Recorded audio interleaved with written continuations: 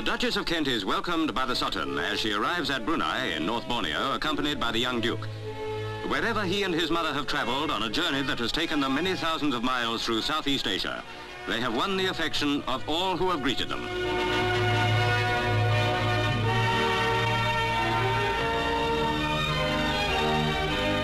Now on a giant half-ton litter, the Duchess is borne through the streets of Brunei by 22 Malays of the royal household. The Sultan's personal bodyguard are in attendance as the procession continues its triumphal journey. The goodwill that the Duchess has promoted on her arduous tour has done much to strengthen the bonds between the countries of the Commonwealth.